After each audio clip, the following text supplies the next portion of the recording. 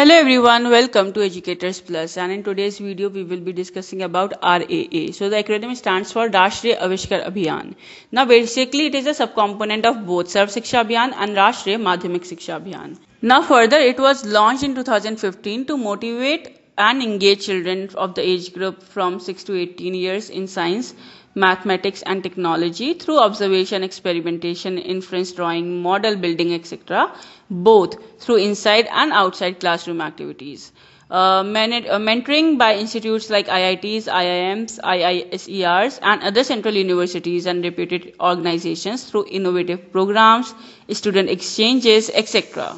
Now further, it is a step to promote scientific temper and inquiry, promoting the fundamental duty under Article 51A.